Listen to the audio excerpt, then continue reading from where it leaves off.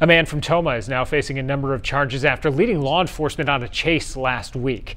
Last Wednesday, Monroe County Sheriff's deputies assisted Fort McCoy Police and State Patrol in arresting 42-year-old Michael Kingsley after a vehicle pursuit on County Highway M ended with Kingsley then trying to flee on foot. Monroe County K-9 Rebel tracked Kingsley to a hiding spot about 300 yards from his vehicle.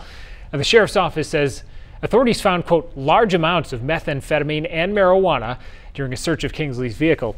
He's now facing charges of drug possession with intent to deliver, recklessly endangering safety, and 6 counts of felony bail jumping. Kingsley returns to court on November 27th.